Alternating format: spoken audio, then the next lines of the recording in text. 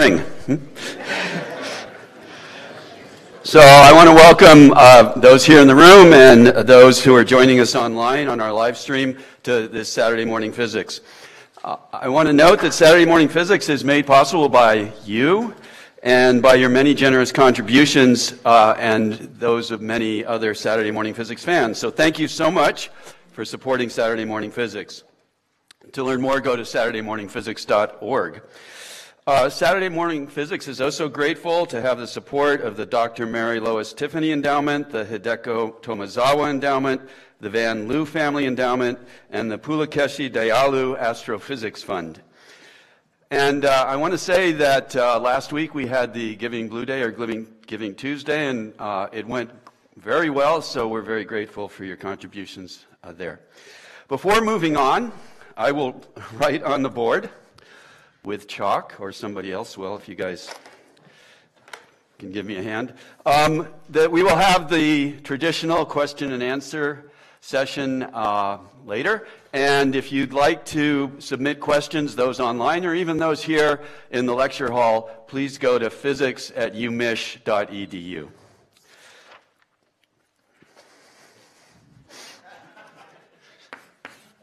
I've never had to do this in real time before.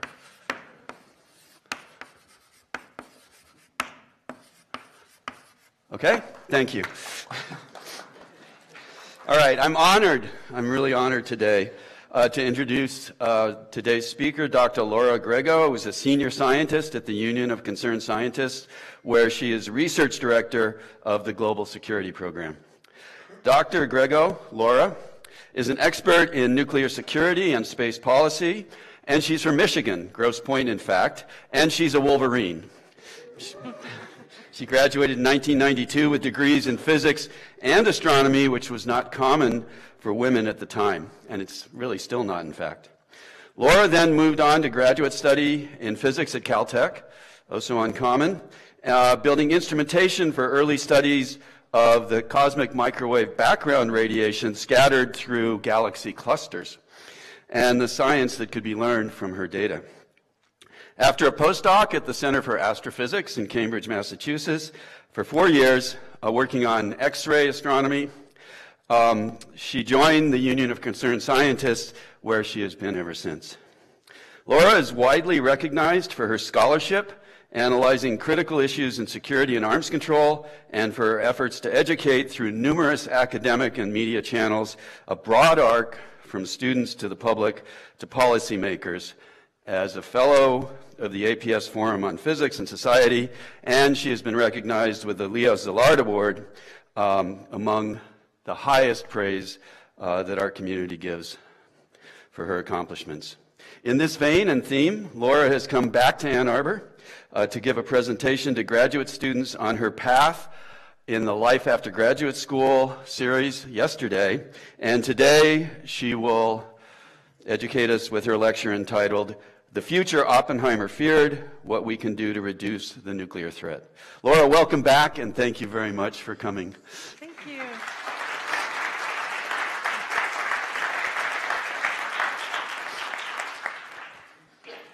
Oops, that shouldn't be the first slide.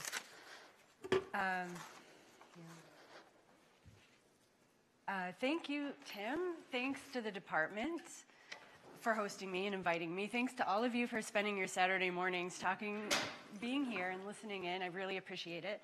And thanks to Michigan. I can't help but talk about Michigan before I go on. As Tim mentioned, I was an undergraduate here. My first physics class was in this room. I used to sit up there. I have 3 sisters. One of us here who graduated from Michigan, a niece who just graduated 2 years ago. 2 of my senior staff scientists in my program, Dr. Chinese Forte, graduated with her PhD from Michigan a few years ago, and one of my other scientists, Silgi Park, was an undergraduate here in the geosciences before getting her PhD at Stanford. So I have Michigan in my roots, in my blood, and I continue to love this place, so I'm really happy to be back. Tim, today I'm going to talk about the future Oppenheimer feared, and not everybody, I'm sure, has seen the Oppenheimer film, but probably many of you have. So hands if you have. Okay, I do recommend it. It's a great movie, and you'll learn a lot. And I'm going to I'll go through some of the history, but sort of with a more physics bent, and talk about where we are today. So I'll skip ahead to today, what the world looks like having been shaped by nuclear weapons for all of these intervening decades, what the dangers and risks they pose today, and of course at the end I'd like to talk a bit about what we can all do about it. So briefly, because Tim mentioned, you might be unfamiliar with my organization. It's called the Union of Concerned Scientists. It was founded in 1969 by students and faculty from MIT. And at the time, they were seeing a lot of research funding going into weapons systems, and they wanted to see science used to solve society's problems instead. And more than 50 years later, we're an organization. It isn't a union, but it's an organization with around 250 staff. About a third of those are scientists and analysts. And we try to put rigorous science to work to build a healthier planet and a safer world. So we do technical analysis married with advocacy and communications and outreach to the public and to policymakers.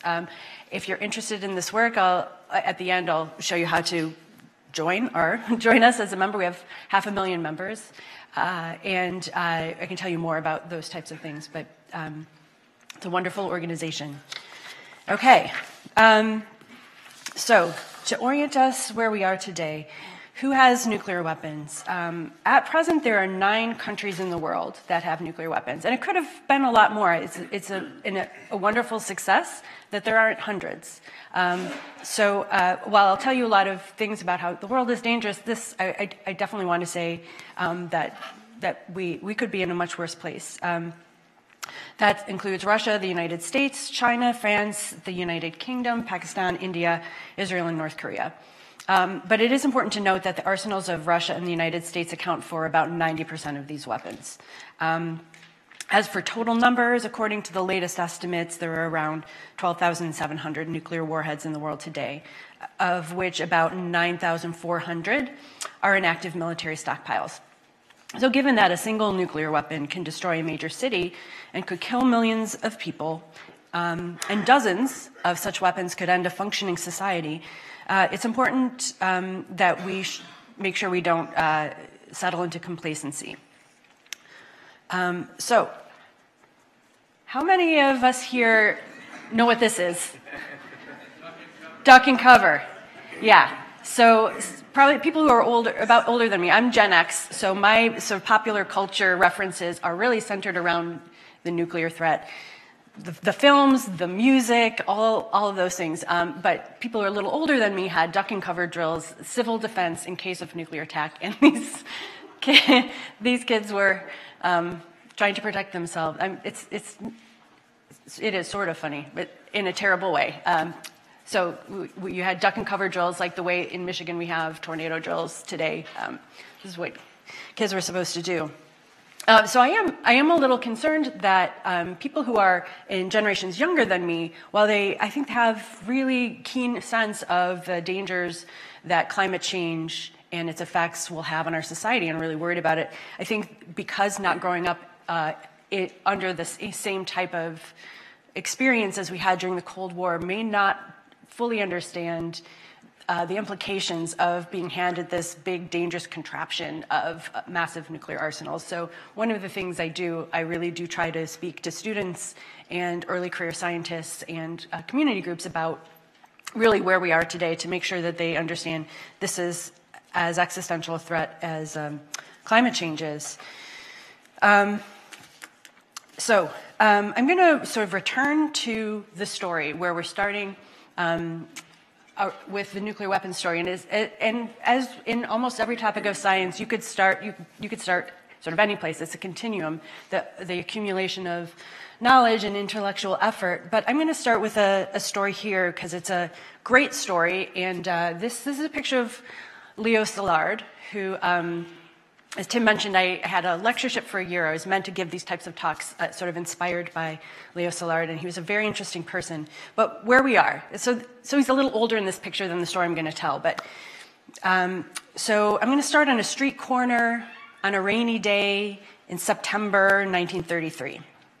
So Leo Szilard was a Hungarian Jew who had fled first to Berlin and then to London. And he was furiously raising money to bring other scientists, refugee scientists, out of Nazi Germany because he saw what was going to happen. He literally got on the last train out from Berlin before they closed the borders. And that's going to be important later in the story because a lot of those refugee scientists were very important to the Manhattan Project. Another important thing about Szilard was that he was really good friends with Einstein during his days as a student in Berlin. In fact, they really liked each other. This will become important later in the story. And they even came up with a patent for a apparently ingenious but totally unusable kind of refrigerator. So they were good friends. Anyway, so back in London, Leo was walking and thinking, mostly about a comment that he had read in the newspapers from Lord Rutherford, the eminent English physicist, about the newly demonstrated technique of artificially inducing a transmutation of one element to another by bombarding it with a proton. And these reactions released a lot of energy, in perspective with an atom compared to the energy that the proton supplied. So it was sort of a source of energy. But Lord Rutherford stated that he thought that given the energy needed to create these reactions, that anyone who looked for a source of power in the transformation of atoms was talking moonshine. And Leo liked nothing more than finding a way to poke at people who made broad statements or who were in positions of authority. So he liked finding ways around things that were seemingly impossible. And in fact, later in his life, he treated his own bladder cancer with a radiation device he invented and cured himself. So that was the kind of guy. He was always thinking about ideas and implications. So between stepping off one corner of one side of the street and getting to the other side, Szilard had a brilliant idea, namely the chain reaction, the nuclear chain reaction. So the neutron had just been discovered by James Chadwick the year before, observed as a product of a nuclear reaction.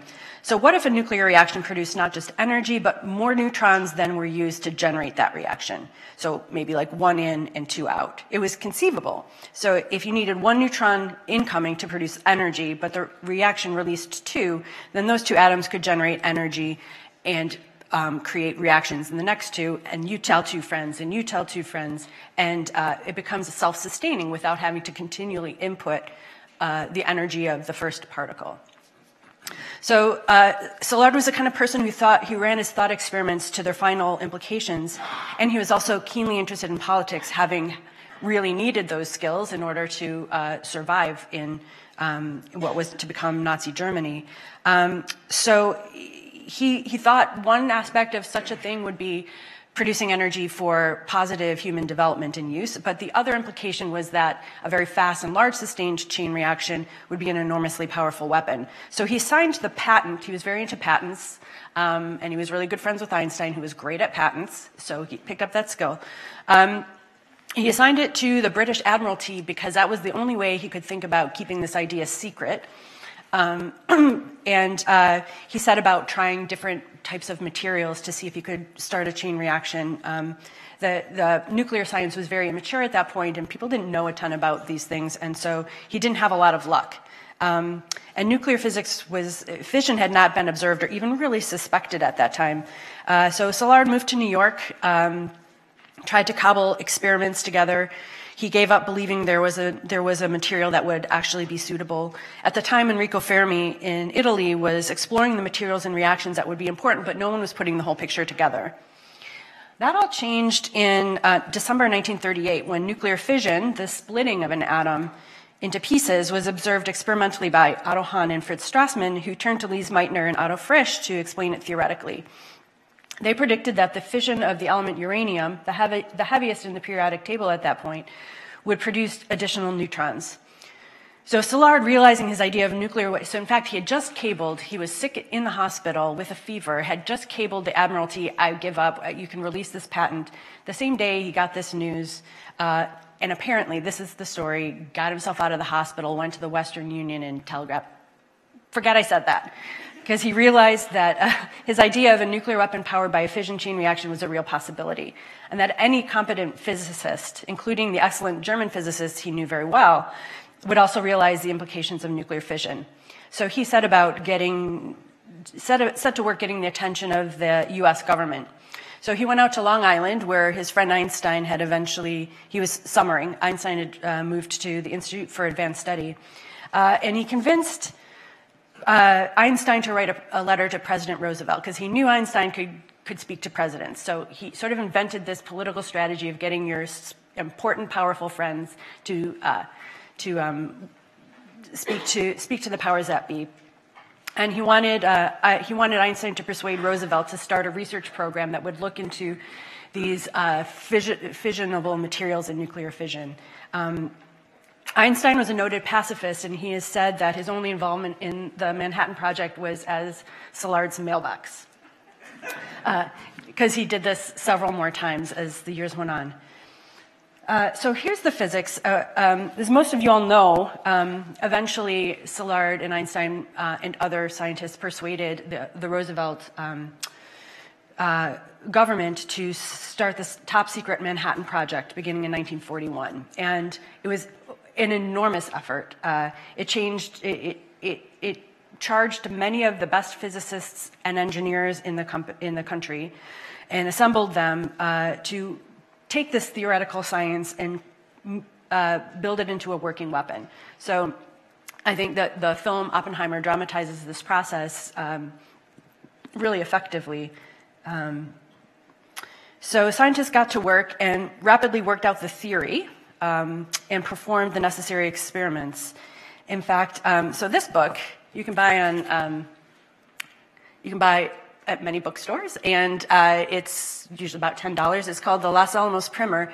And the summer before the Manhattan Project, a bunch of these really smart physicists sat down and wrote everything they knew about the physics and how you might build an atomic bomb. And so they worked out most of it at the beginning. So a lot of the effort really was to find and refine the actual materials.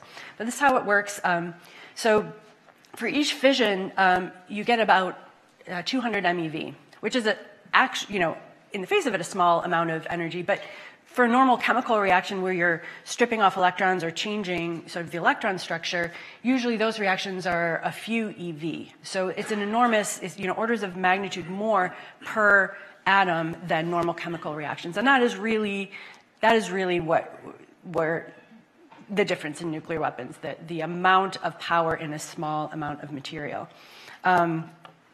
So the basic physics was worked out. Uranium is a very heavy element. It has 92 protons, which signifies its atomic number, and it has an atomic mass of 235, meaning it has 143 neutrons, so a lot of them.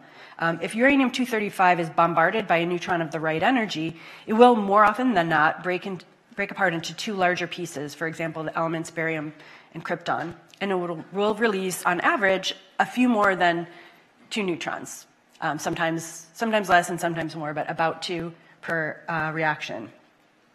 And so you can calculate with sort of the normal density of uranium.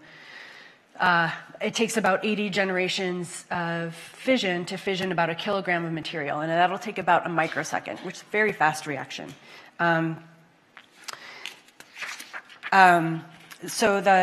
Of course, the science was worked out. They needed to do a lot of experimentation to figure out the cross sections, the mean free paths to work this out. But the basic physics had been worked out. So you sort of calculate how much you need. So a critical mass means, so each of these reactions, if you have a nuclear fission and they release neutrons, you do need it to happen upon another uranium atom soon. You can't let it just stream out to the countryside. It needs to bump into the next uranium atom, before it leaves the surface. So you need enough material so it doesn't keep flying out. You need sort of a critical mass. And so using the measured cross sections and mean free paths, basically they were able to work it out to roughly, knowing that they need about 52 kilograms of uranium. And plutonium was quickly realized, sort of a slightly heavier element, that was also going to be a great candidate for nuclear fission. And in fact, sort of a more effective material in that you didn't need quite as much. So you needed about 10 kilograms of plutonium. And there are ways to design your refine your design with neutron reflectors and shaping and doing different things to make that number smaller, which they worked out in intervening years.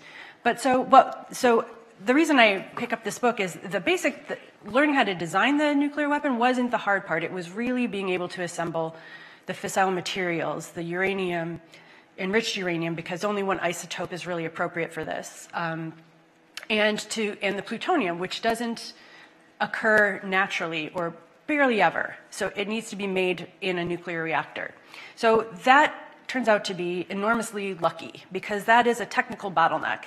That is one of the reasons there aren't hundreds of countries with nuclear weapons, because it's very hard to make and obtain these materials. So, for example, the isotope of uranium you need for a nuclear weapon is uranium-235, and natural uranium that comes out of the ground in form of uranium ore is only 1/140th uranium-235, and the rest is uranium-238, which isn't useful. So you have to find a way to extract the good isotope from the isotope that basically reacts chemically, entirely identical chemically, and just barely heavier, or barely lighter than the other isotopes. So there are lots of different ways that this industrial process to create this was enormous. In fact, figuring out how to enrich uranium and extract plutonium, they basically built something as big as the automobile industry at the time. That was the industrial effort needed to make these products. So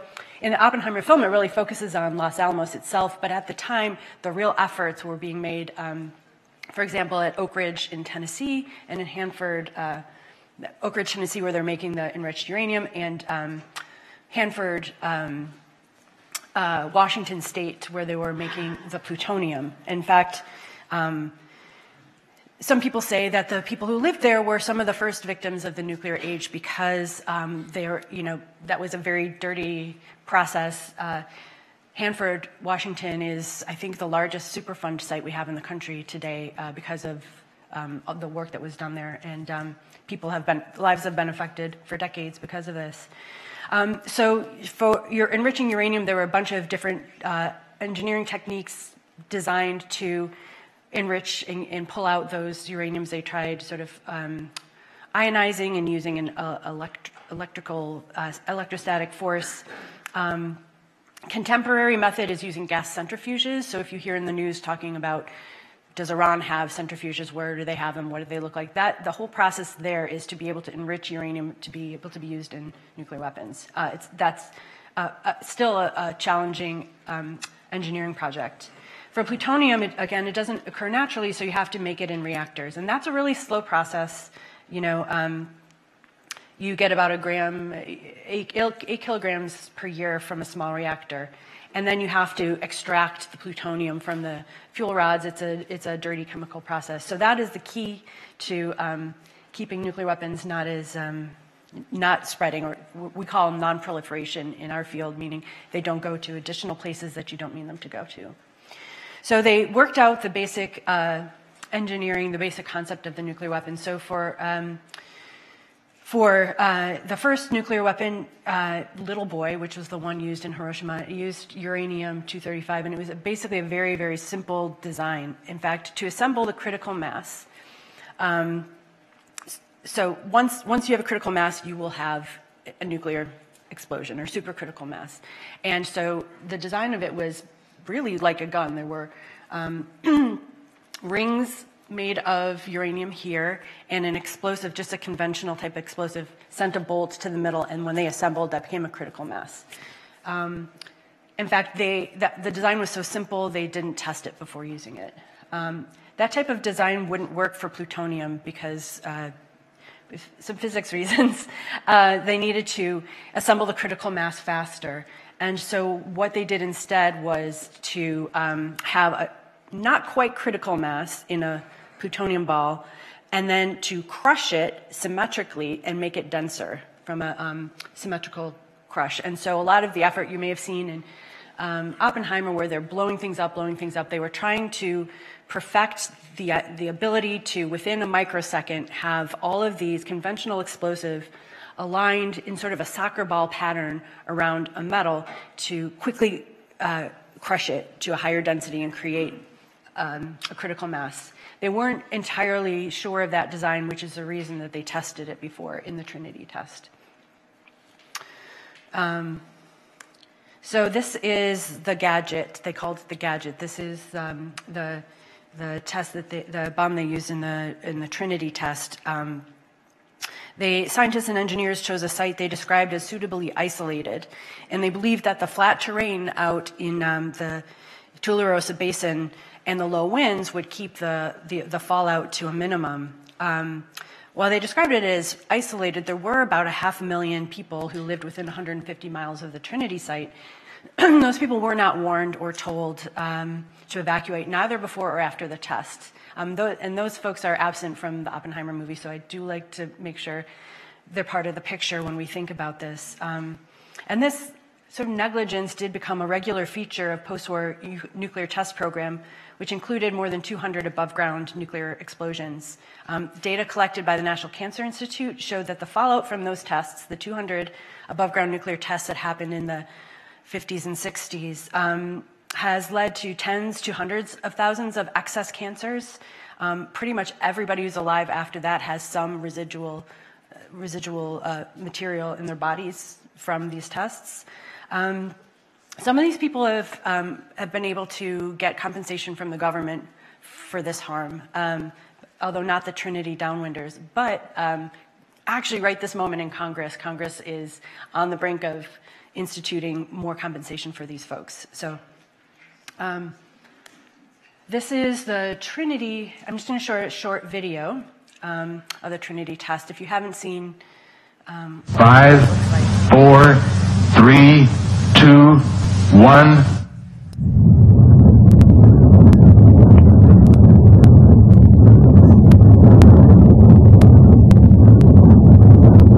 In the dead silence of the morning, at 5:29:45 Mountain War time, the Jornada del Muerto was bathed in an intense flash of a light that man had only seen from the stars.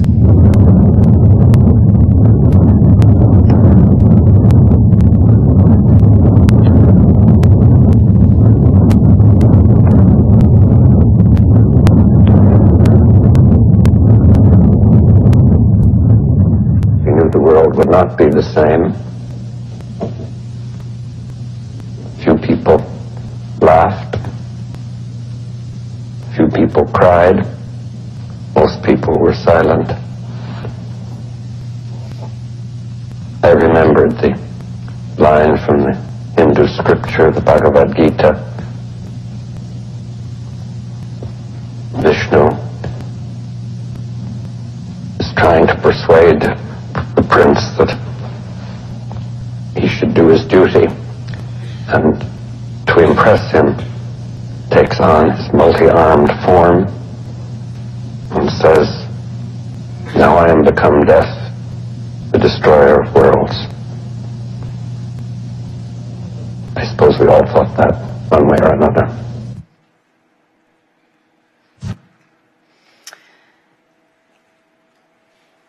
So once they had confidence that this was a working weapon, this was near the end of World War II. Germany had surrendered. Hitler was no longer alive. But there was a decision to be made, and many of the scientists of the Manhattan Project at that time urged the government to, instead of using it against the Japanese, to instead do a demonstration. Leo Szilard is of course, one of the ringleaders of that effort to persuade to not use it as an instrument of war, and were unsuccessful. So in August 1945, a bomb was dropped on the city of Hiroshima, and then 3 days later on the city of Nagasaki, and tens of thousands of people immediately died. The estimates vary about the total number of people who perished or who were injured, but likely more than 200,000 people. And in the following weeks from radiation poisoning. Some of the scientists of the Manhattan Project thought, now people see what this can do. That's the end of war. now we know. So that the upside of this will mean we will have no appetite for ever using these again, and nobody will dare have any war in order to not risk this happening. In fact, and they thought, once we see this happening, we should put this technology under international control. But that isn't what happened.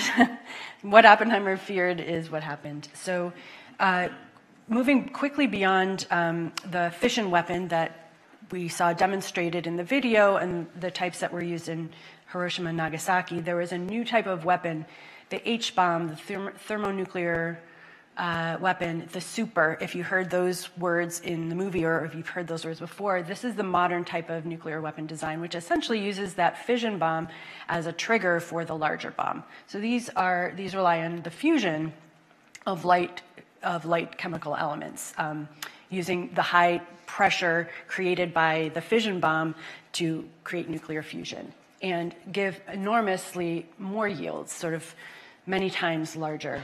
The first hydrogen bomb was 15 megatons, and the largest Soviet design was called Tsar Bomba. That was 100 megatons, compared to the Nagasaki and Hiroshima bombs, which were 20 and 15 kilotons. In fact, they looked like this. The tests were enormous. So those little dots around the perimeter of the circle, those are ships that were no one was on them, but they were instrumented to understand what happened in these tests. So the U.S. had done its early tests in Nevada, but shifted its testing to the Pacific Islands, mostly the Marshall Islands. This was detonated over Bikini Atoll. So the Marshallese who lived there, that was their home. Many of them had to be evacuated, never able to return to their homes again.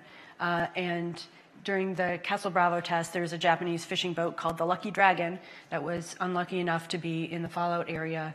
And one of the fishermen died. The others had radiation poisoning. So these are enormously powerful. And so sometimes you don't completely understand what that actually means. So I have a little demonstration. I'm going to sort of show what I mean by bigger ones. So each of these fuse beads are, let's say we represent one of these as a sort of Hiroshima-sized nuclear weapon. So one of these little guys. So I'm going to take this jar of fuse beads and see how many. So today we have many nuclear weapons, and they're these thermonuclear ones, so much more powerful. How many, what do you think the firepower is in the current arsenals of all the countries in the world that have the weapons, the 9 countries? You can shout out stop when you think when I got it. Anyone? So I keep going. Each one of these is a Hiroshima bomb. And keep going.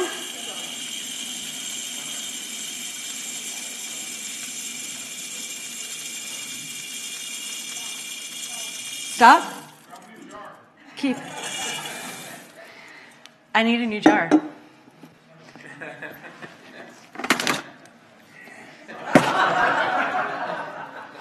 I need 170,000. So at the peak of the numbers of nuclear weapons in the world, we'd need about 1 million. This is going to be about 170,000. Thank you to the team here, the physics demo team here at University of Michigan for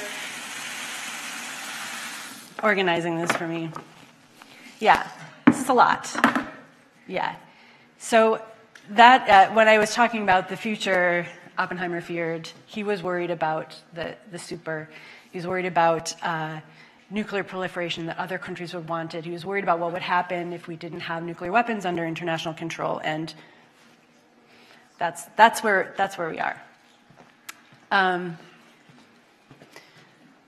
So I promise it won't be as we'll end on a not as bad a note as this, but it's pretty incredible once you see it. So to refine those designs and have different tailored effects, there were many nuclear explosions done nuclear tests, most of them by the United States and the Soviet Union. You can see this, the dots represent, they're not to scale, but they are sizes of these explosions. I think, I've heard that Nevada is the most bombed place in the world, but most of the time countries shifted these environmental burdens to places that were meant to be remote, but colonized, people who were politically dispossessed and couldn't really argue about what was happening around them. For Kazakhstan, for example, in the Soviet Union, and the Marshall Islands for the United States. No countries are testing nuclear weapons today except for North Korea. There's been a moratorium. The United States stopped, I think, in 1992, and Russia at about the same time. India and Pakistan tested theirs in the late 90s. So that's a piece of good news, is that we're not doing this anymore. But again, to sort of orient you, the bomb yields are enormous. So the largest conventional weapons we have today are about 11 tons of TNT. The Hiroshima weapon was about 1,500 times larger. And again, our most powerful weapon ever detonated was 50 megatons. Super briefly, just what does a nuclear weapon do? So they're meant to be, now that we have them, militaries have plans for using them, and what are they meant to be used for?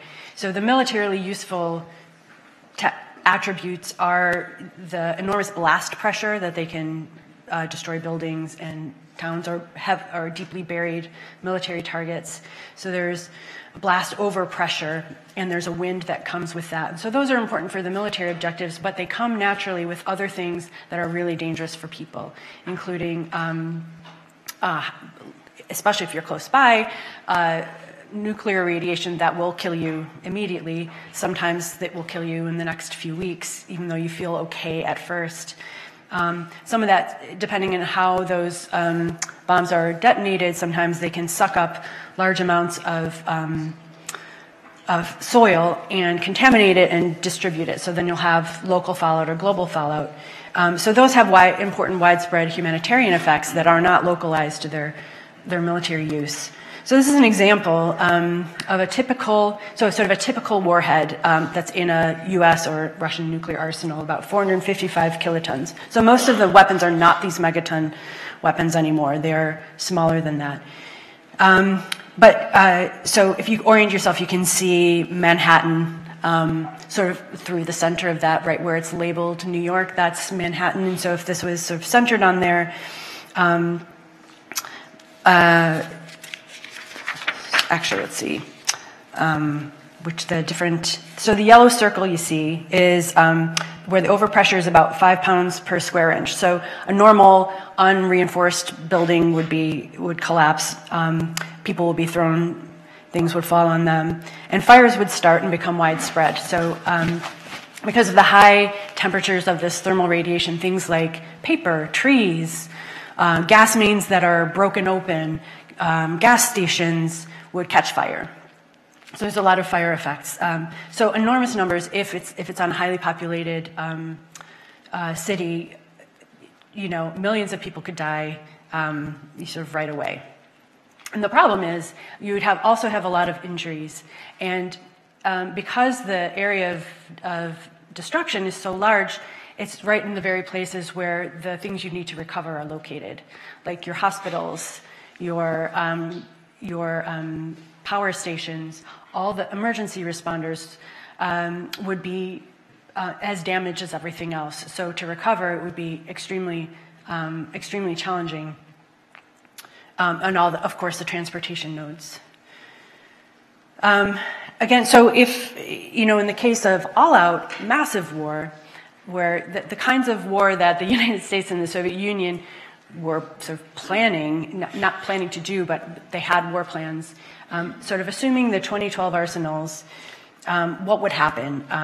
In the United States, and it's such an attack, and these would normally not necessarily be on population centers, but targeted on industrial centers, which are often co-located with population centers, but not exclusively. Such an attack would immediately kill 60 million people. and injure another 40 million. We certainly don't have enough hospital beds for the types of burn victims and radiations. They don't exist anywhere. And in Russia, such an attack would kill a larger percentage because I believe their population is more concentrated in cities, which is an important effect.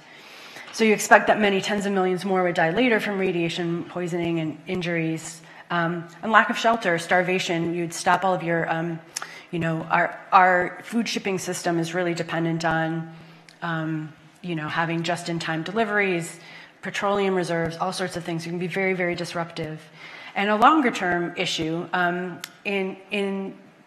if the conditions happen to be right, where you catch a lot of fires, what can happen is that those fires can coalesce into what's called a firestorm. So not just normal fires, what happens is they coalesce into a big fire. So it's big enough that it starts to suck air in and swoosh up high enough that it can carry the soot from those fires up to the stratosphere, where they could potentially be long-lived because there are not that many processes that bring those out fast from the stratosphere. They don't rain out. And that can have climate change effects. So in the 80s, we talked about nuclear winter. If you were around during those years, that might be a familiar concept to you. Today, there's active research of colleagues who look at these models and do, how would it look today? Is this a possibility? And their research shows that even in a smaller nuclear exchange, for example, between India and Pakistan, may have the ability to create a firestorm if they're used on population centers that are heavily burnable. That would have implications for the rest of the world, in, leaving potentially hundreds of millions or billions of people at risk of starvation because of the climate disruption. So it would be extremely catastrophic. I've already talked about this, the size of the arsenal, so I won't spend more time on that. There was another innovation at the time that has important implications for us today. So in 1957, got to hear the launch of Sputnik. That was the only thing Sputnik really did, was beep.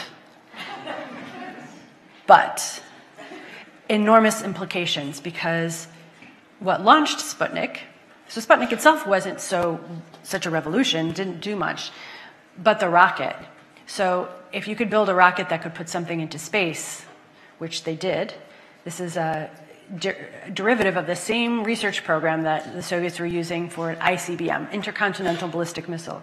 So if you have enough rocket power to launch a small thing into orbit, you have enough rocket power to deliver it around the other side of the world.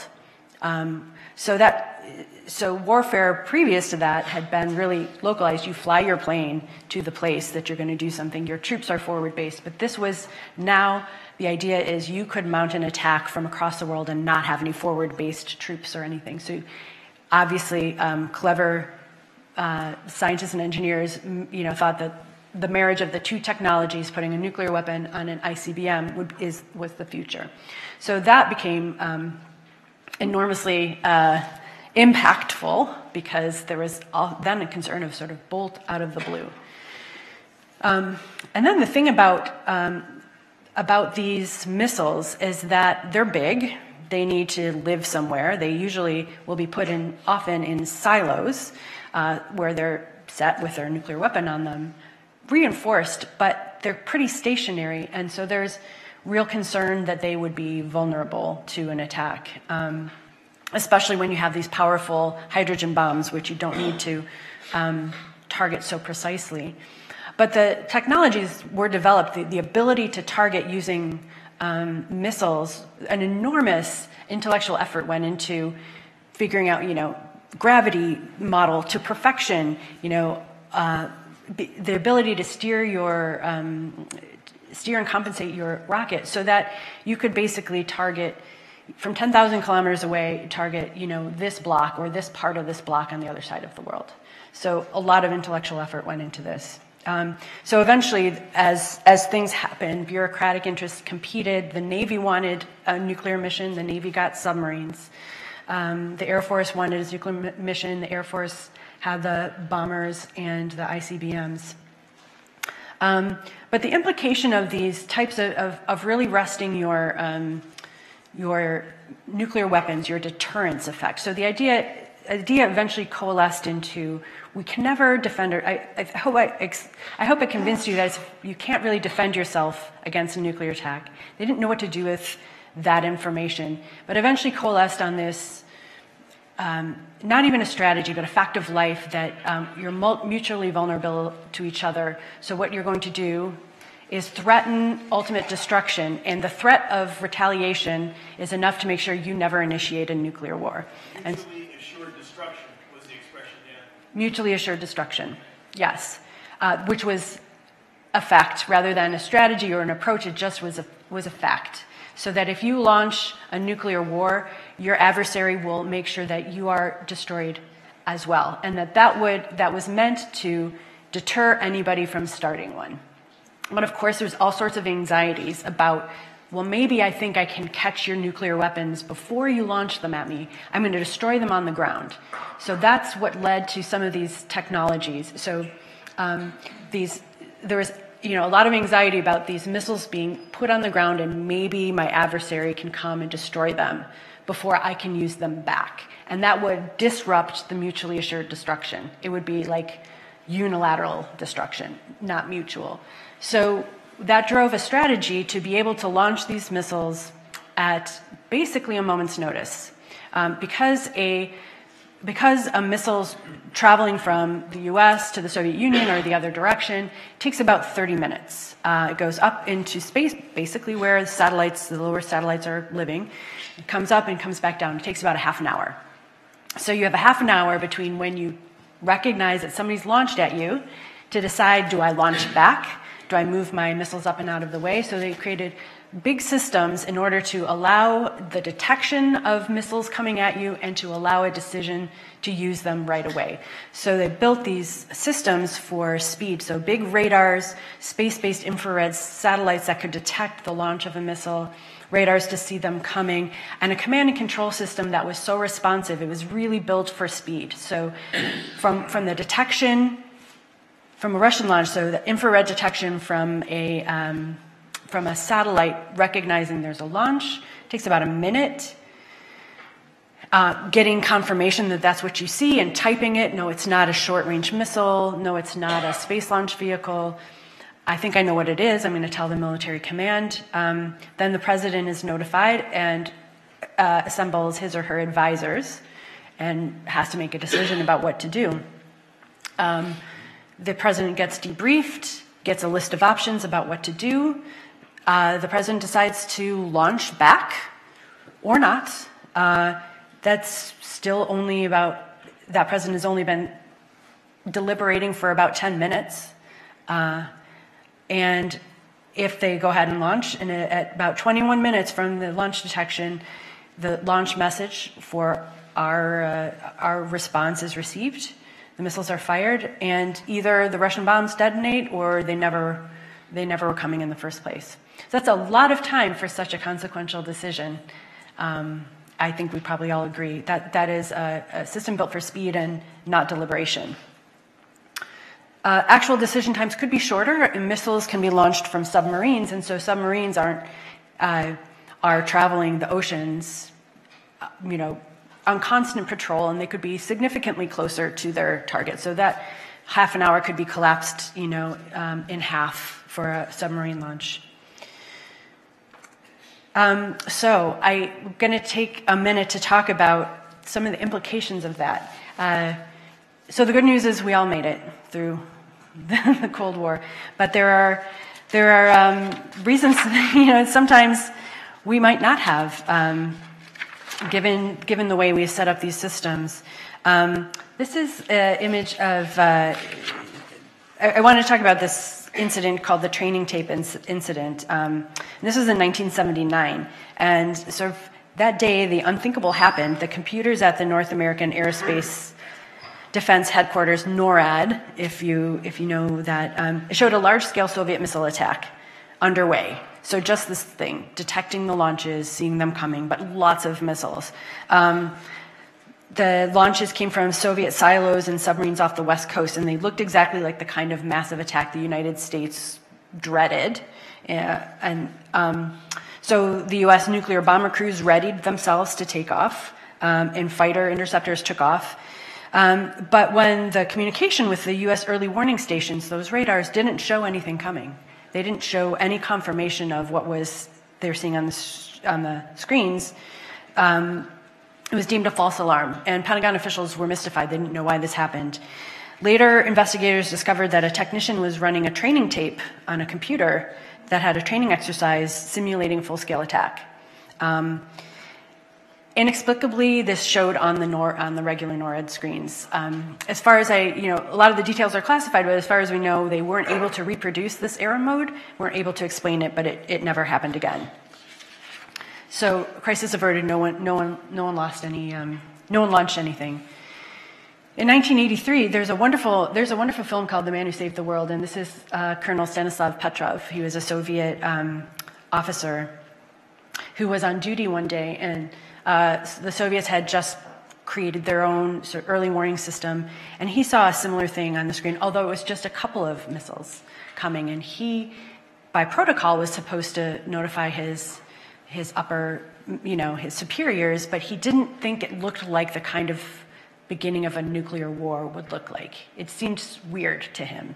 So he held off a little bit and didn't report it up the chain. And eventually they realized that the satellites mistook sunlight reflecting off the tops of clouds for missile launches. And the orbit used by the Soviet satellites was designed to minimize the chances of that, but the sort of the alignment of the autumn equinox, the satellites and the sun, and the US missile fields all sort of aligned in a way that this mistake could have been made. So of course, when you find the mistake, you fix that failure mode. But there have been dozens of close calls, and I'm sure plenty more that have not made it into the public domain. So we have been running risks. I guess is the main point here. So I'm going to skip history up until today to kind of orient you why I'm still so concerned, why it is not a cold, even though I'm using a lot of historical archival images, this is a today problem. This is not a Cold War, we're all finished with it. Of course, you can have escaped notice that in the Ukraine war, there's been increasing sort of saber rattling by Russian officials around using nuclear weapons in that conflict. There are more nuclear weapon states than there were. There are 9. So that makes for a more complex system than this sort of US-Soviet main dynamic. Again, as I mentioned, we still need to keep nuclear material out of the hands of people who might use it. There are new technologies such as cyber weapons, artificial intelligence, and anti-satellite weapons, all sorts of new things that start to intersect with these complicated systems of warning, command and control for these systems that make predictability more challenging. And there is an incipient arms race that we're in. The US, Russia, and China are all investing in rebuilding and improving their nuclear arsenals. The US plans to spend $1 trillion to replace the bombers, the ICBMs, and the subs. Russia has recapitalized its own system, is building novel new weapon systems to get around US defenses. And China is also modernizing and expanding its nuclear weapons. And the US does not have good relationships with either Russia or China with which to diffuse these things. And the approach that we'd used before arms control, which is how we went from having 1 million of those beads down to 170,000 of those beads, those treaties are starting to collapse. The United States is withdrawn from them. Russia is withdrawing from them. And the last nuclear treaty standing, the new START treaty, will expire in 2026, and Russia has already suspended its compliance with that treaty. So we are entering an era where we don't have the guardrails that we used to. It's much more complex, and there are a lot of nuclear threats that are in the air. But in the past, so that's the bad news. So I do want to say, how did we meet these challenges in the past? How did we deal with them? Because we did, in many ways. As I mentioned, arms control. The United States and Soviets got really good at negotiating with each other. This is a picture of a bilateral consultative commission, which is the group of technical people that meets in the New START treaty to talk about, I see you doing this, I want you to explain what you're doing,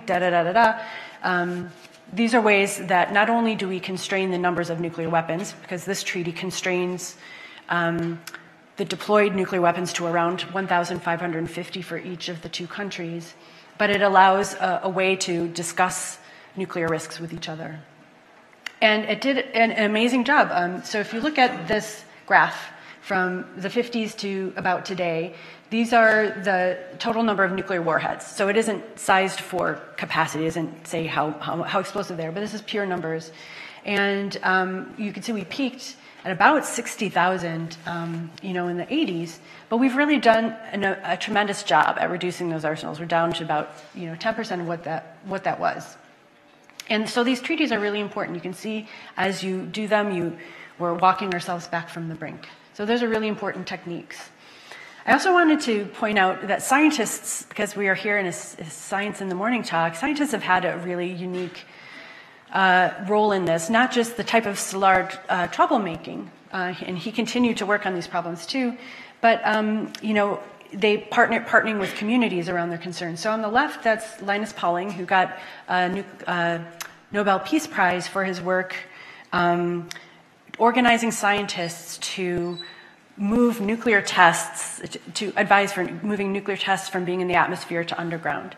I don't, like in the 50s, some of you might have been around at that time, there was a big effort by communities to collect baby teeth in St. Louis to test them for strontium-90, evidence of fallout. So while these above-ground nuclear tests were happening, people didn't necessarily know that fallout was landing in their communities. So community groups collected teeth to get some data, and scientists jumped into this too. And Linus Pauling organized this, one of the people who organized this effort to provide the technical rationales for the Partial Test Ban Treaty, which moved nuclear tests underground.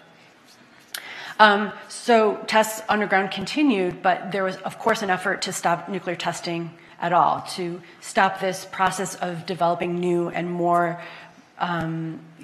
refined, interesting designs to just stop nuclear tests. So on the right, this is Tom Cochrane, who was a physicist working for the National Resources Defense Council, and Evgeny Velikov, who was the chair of the Russian Academy of Sciences, and they wanted to convince their governments that it would be possible to verify a total ban on nuclear tests. So to support something called the Comprehensive Test Ban Treaty, which would stop nuclear weapons tests at all. And they got a bunch of seismologists and other types of scientists to carry equipment over, and the Soviets hosted like a demo experiment, sort of not a hackathon, but sort of like a hackathon, there to kind of show that this was a possible thing to do. And they both worked their own governments to lobby for signing on to a Comprehensive Test Ban Treaty, and were successful in getting that moving forward. And the public had a big role in this too, and I want to make sure that we acknowledge that. This is Coretta Scott King, who was really committed to nuclear abolition from her earliest days as an undergraduate. And she was very influential on her husband, Dr. Martin Luther King Jr., to include this as an important core piece of civil rights, believing that civil rights may not be important if we're not alive, and was very concerned about the amount of money that was being redirected into military spending when it could be better used for human development. So that was a core piece of that organizing in the 50s and 60s. This is June 1982, Central Park, New York. And Randall Forsberg famously galvanized a grassroots movement in the U.S. called the Nuclear Freeze Movement, which was a simple call for a bilateral halt between the U.S. and the Soviet Union on all nuclear weapons production. A million people showed up. There was a big concert, which sounded like I would have loved to go to that. Great people there, unusual, and was influential in putting public pressure on Ronald Reagan at the time. And then I'm going to shift to today. On the left, in the pink lay, that's my colleague, Lily Adams, who works as part of my team. And those are some of the Pacific Islanders who share this heritage, this legacy effect of the nuclear testing, and have been trying to get recognition and remediation and compensation for their harms. And on the right, this is the effort of other countries in the rest of the world, who are, most of them were not nuclear weapons countries who organized this, but to negotiate, to uplift the idea, the effects of the humanitarian effects of nuclear weapons, to make sure people understood that research was being done to better understand it, and that those implications were impactful in policy making.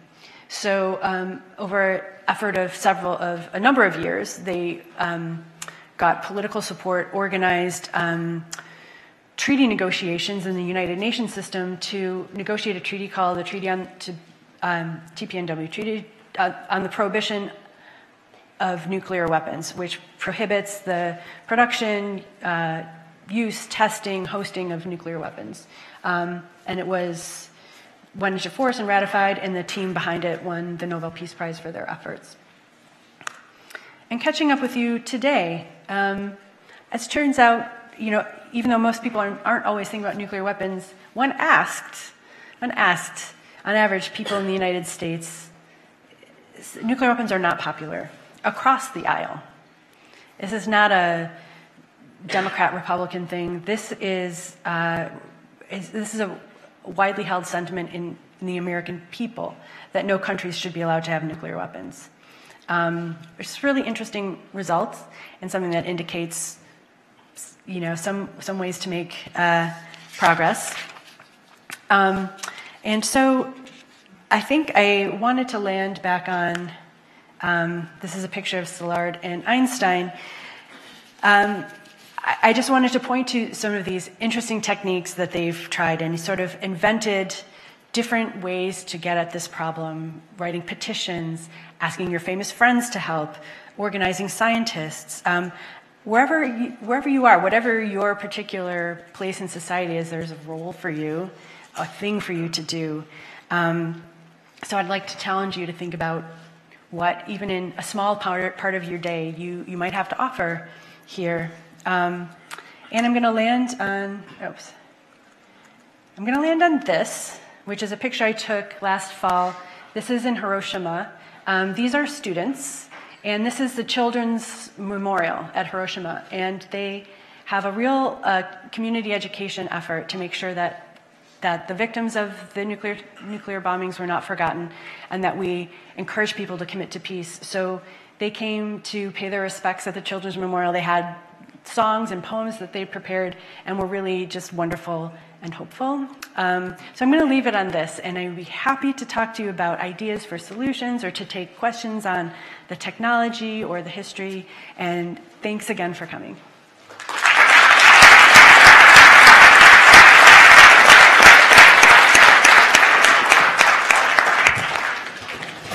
Thank you so much, Laura, for that assessment and telling us where we are, where we could go.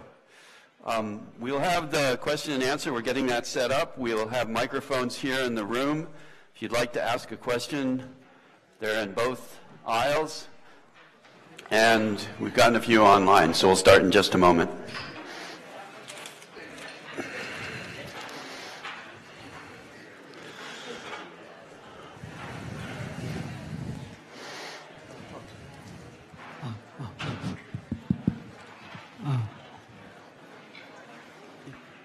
Hi. Okay, let's start here. I have two questions. I don't know which should go first. One is, since we're not next to banning all nuclear power, as you were pointing out, the U.S. and Russia are both in a new process of updating, upgrading their stockpiles and their silos. Can the fuel that's in the old ones be reused in the new ones, or do we have to keep refining more uranium? My other question is, where you almost got, is there any way to circle back to the idea of international control? Thank you. Those are both great questions. So, in fact, the first question, which I'll rephrase for people, where we are redoing our nuclear in the United States and lots of other countries. We are refurbishing, modernizing existing nuclear weapons. The question was, can we use the old nuclear materials, or do we have to produce new nuclear materials? So that's an active research question, actually. One of my colleagues in my program is doing a big technical report on it, looking at what's called plutonium pit production. So plutonium is a new material. It hasn't even been around for 100 years, so you don't know everything about it. But we think it is, from we have big labs, scientific labs in the United States that study questions like this. So there's active research trying to understand the material properties of plutonium and how it ages. So it's an active scientific question that a number of bodies have weighed in on and have assessed that they probably last in excess of 100 years, 120 years. But we're looking carefully at what they're saying and into the details. But we have plenty of plutonium. So, that's not necessary, especially since we've reduced so much. The problem is more, what do you do with all of the stuff that you've made? So there are different ways into different techniques that you can do to make those not usable by somebody who might happen upon them. And then the second question was, are we close to international control? I don't think we are. Is there a path? Is there a path? So,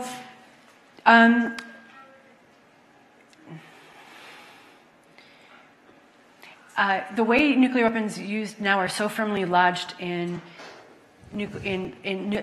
each country's individual security. I would like to see. I absolutely think it's essential that our future goes there, and getting from here to there is really challenging. So.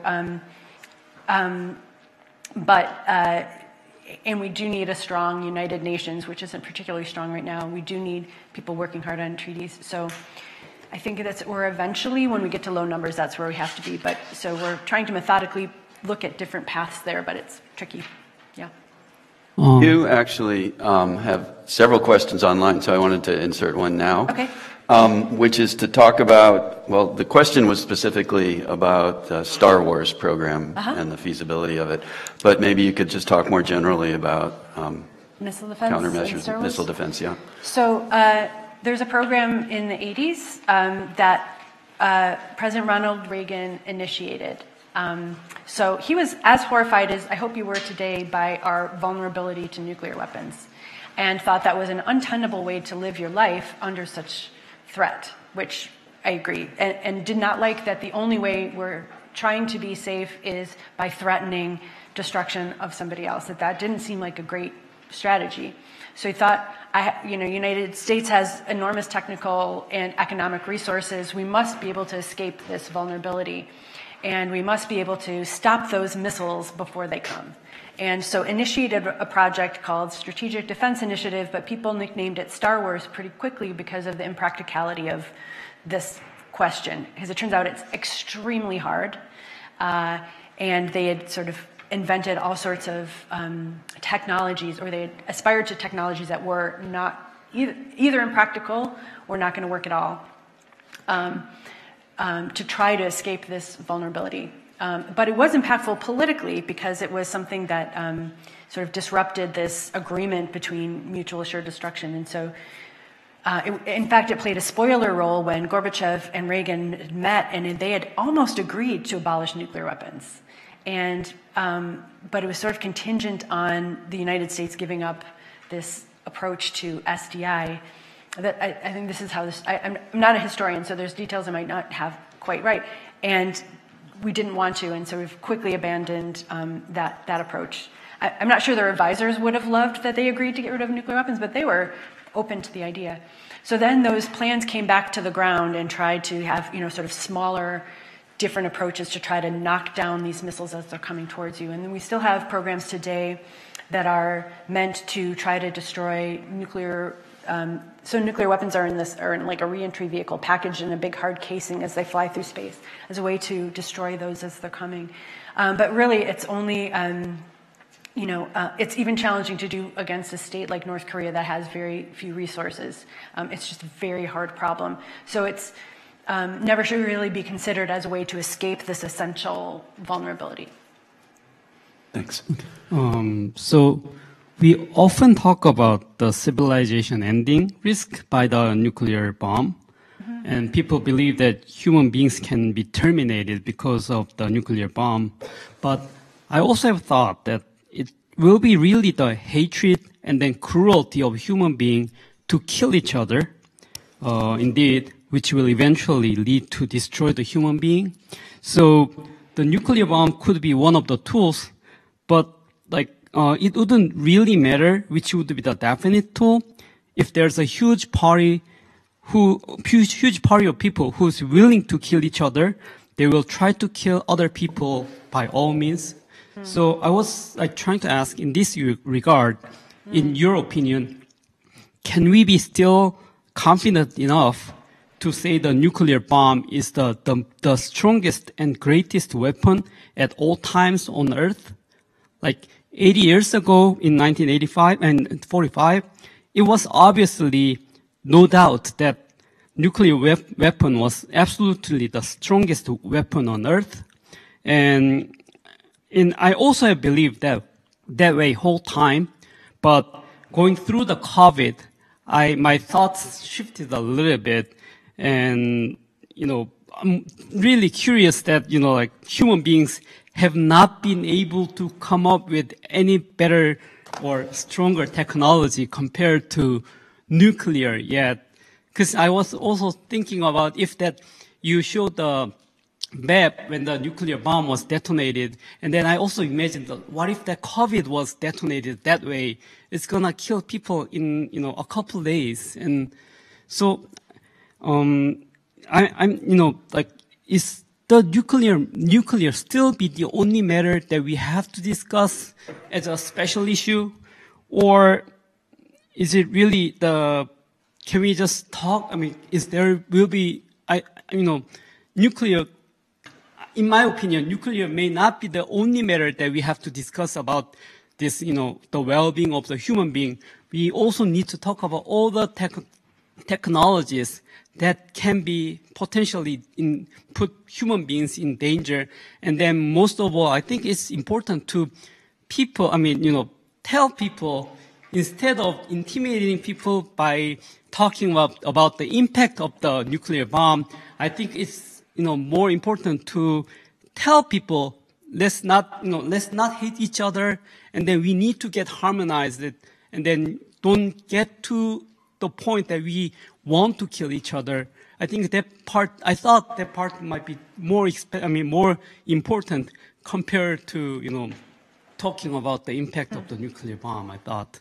So that was long, but that was my question, actually. Do you still believe that nuclear weapon is the strongest thing after all? Thank you. Actually, you're not going to get an argument from me about what you said. I think there's no way to... I don't think we ever get to the end where we need to be with just a technological fix, right? You do have to find a way to exist better with each other and not... and minimize the reasons countries go to war and have a more global sense of security rather than national security. I think that's definitely got to be part of the solution. And I've certainly been to these, had talks and experiences where I think what I'm doing is not nearly as important as artists and humanitarians who are working on those very things you said, trying to make sure that we lessen our impulses to destroy each other. So the reason, though, that I think that I spent my career on doing this is that nuclear weapons are just an order scale just so much bigger and more and worse. You can, yes, for example, a hammer can be a tool and it can kill somebody, but you have to do, but a gun is designed to kill and kill quickly. So there's an order of magnitude difference between nuclear weapons and regular weapons. You don't have to send hundreds of airplanes. In one bomb, you can destroy a city. So your worst impulses are married with something that has immediate, irreversible, destructive intent, which is really, I think, why I work at that nexus. There are lots of threats, I think, that we need to be paying attention to, and there are probably weapons.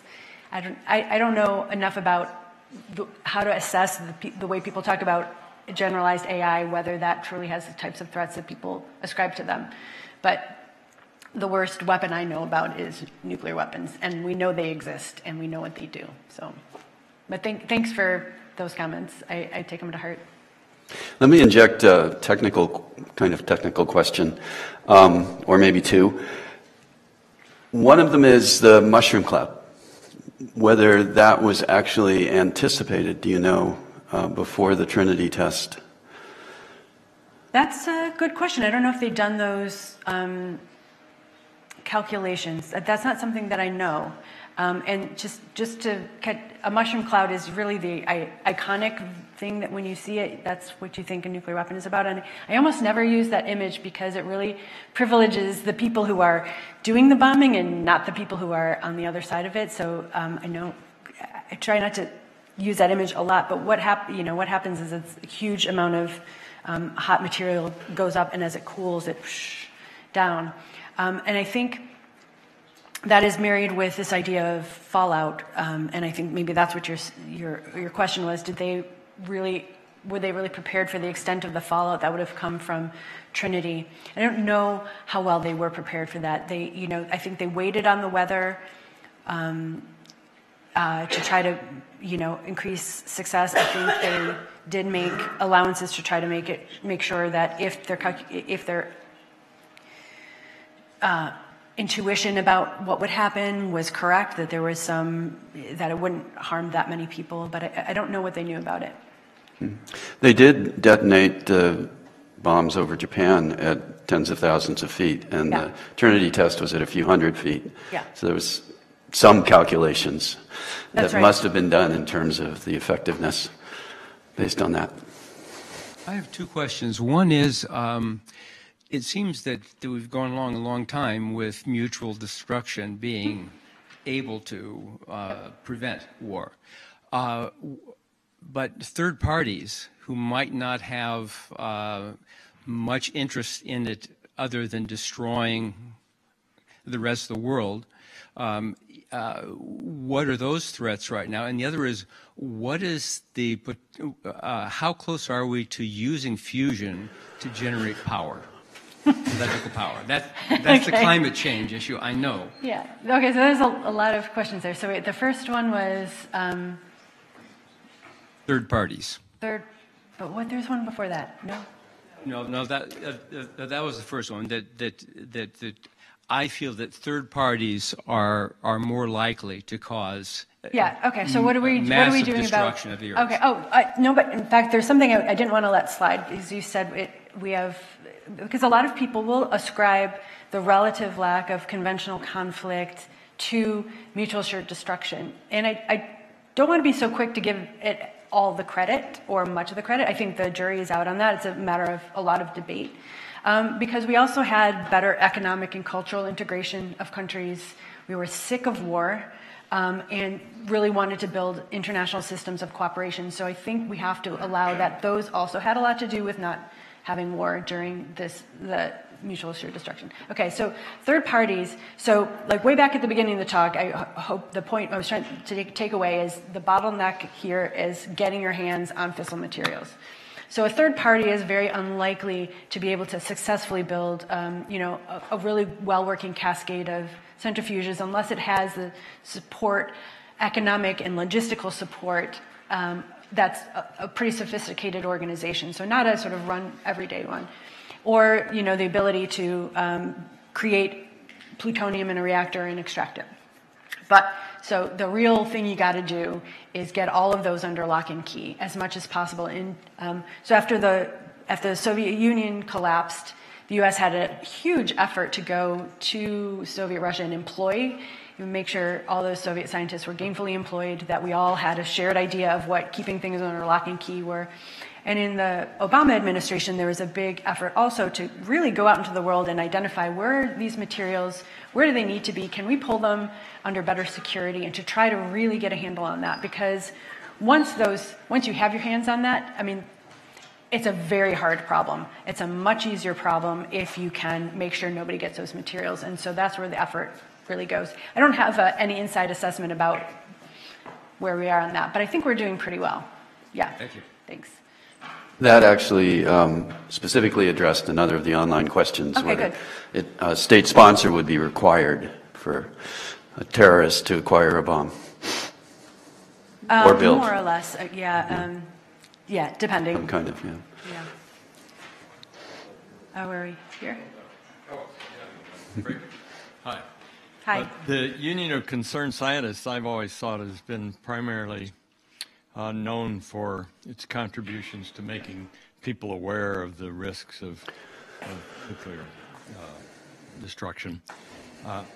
I think that a lot could be done by starting to elevate making people aware of the possibilities of improving life on Earth.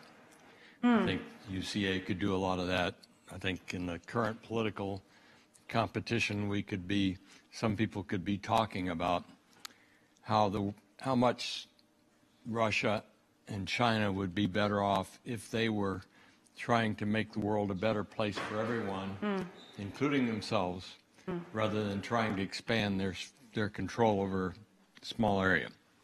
And admitting that the U.S. does a lot of bad things, but that if we started working more together, we could do a lot of things. I've always struggled with how do you actually think about putting some sort of international control over nuclear power without having those people then controlling everybody. But I think that you could work on that. You could start by modeling how to wipe out an aggressor with a small amount of nuclears without causing the storm clouds, perhaps. But anyway, if you have any thoughts on that or could start implementing it, I'd appreciate it.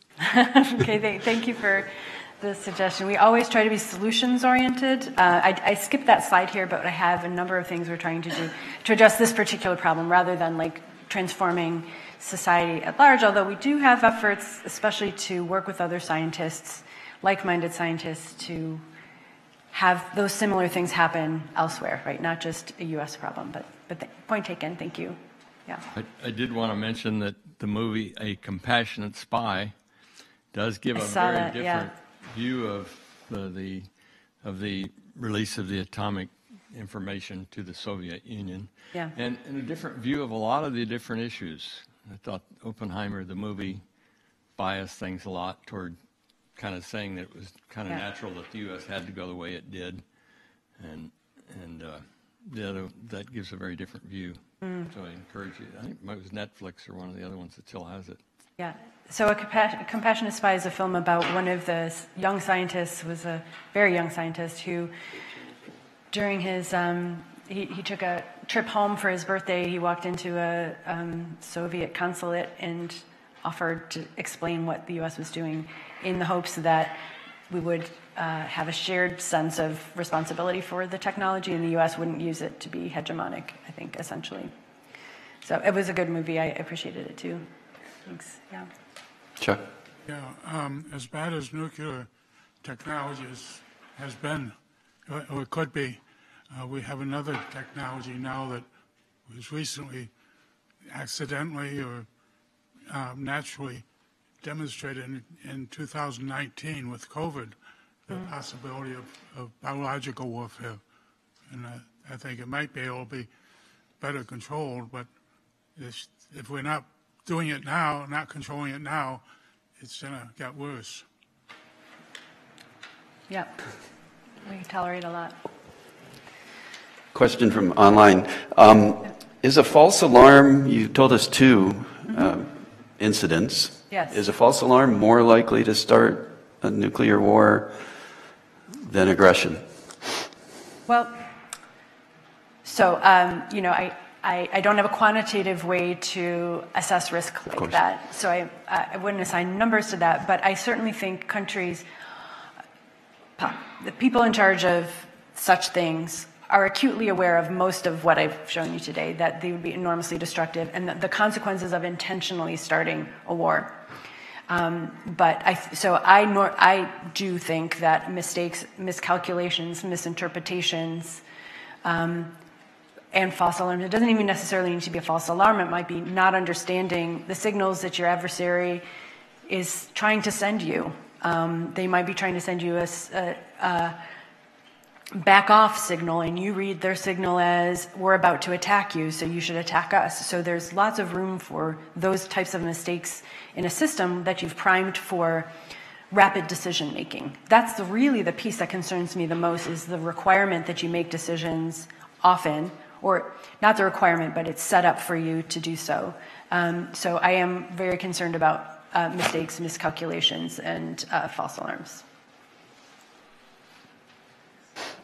I kind of have two questions, I guess. I know we're low on time, so maybe you can take your pick. But one of them was just, I was curious to hear more about, like, I know that one of the goals is reducing the number of nuclear weapons, and I was wondering what happens to those that we've already built, if you could maybe talk about that more in detail.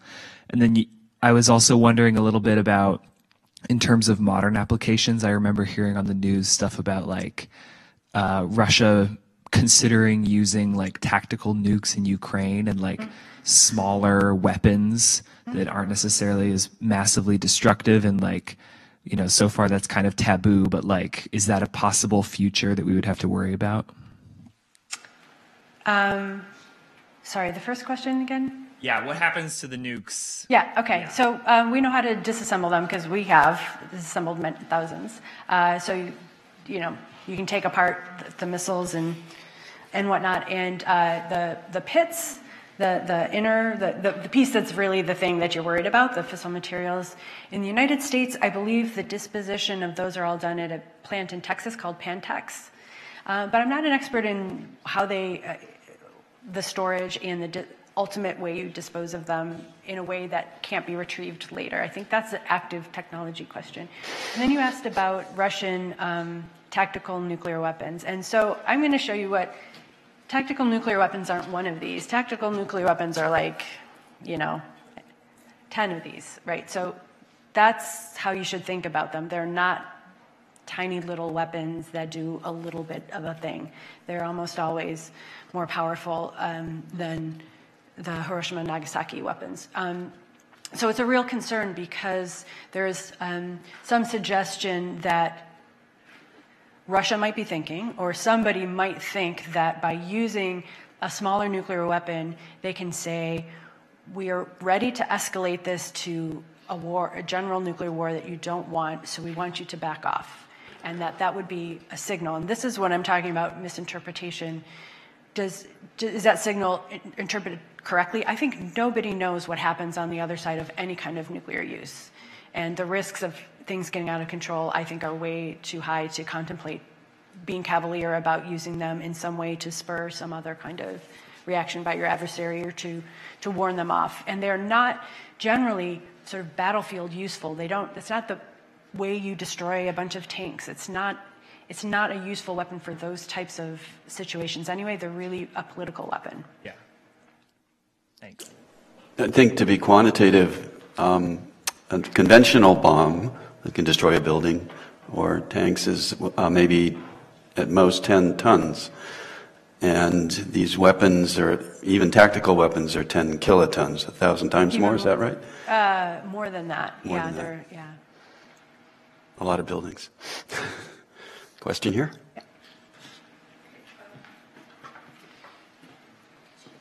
Yeah. Okay. So you've said that the fissile material, luckily, is hard to come by, and so terrorist organizations would not be able to easily get their hands on this. But earlier in your talk, you talked about uranium-235 versus 238, and that, the 235 is the one that we use for making this, but the 238, most of it is what uranium is easily found in that form. What is the likelihood of that ever being able to be used, and therefore being so much more available in a quantity? And I'm sorry if that's an easy physics question, but I have no idea why 235 versus 238 is, the preferred one for nuclear weapons versus, totally useless, thankfully. Yeah. So no, thank you. That's a great question. My question. So your question is,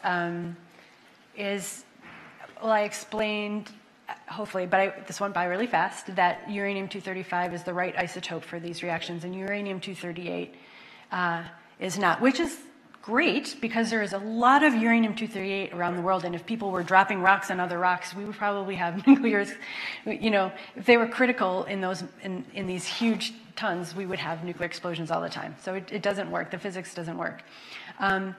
And the work that it takes to get the 235, when you hear the word enriched uranium, low enriched uranium, high enriched uranium, that's the percentage of the isotope uranium-235 compared to 238. And so that's an intensive, as I said, either mechanical process or chemical process or some way to concentrate that, and that's a hard problem. So we're not going to, the physics won't work that you can use uranium-238 for a bomb, but, varying levels of enrichment for the material, you can do different bomb designs. It doesn't have to be the best bomb in the world, but you really do need to, a minimum effort is not enough to get the material into something you'd use for a bomb. It really is a technical bottleneck that is I don't envision a way really around it. Yeah. Well, with that, thanks so much for coming back to Ann Arbor, for bringing your expertise.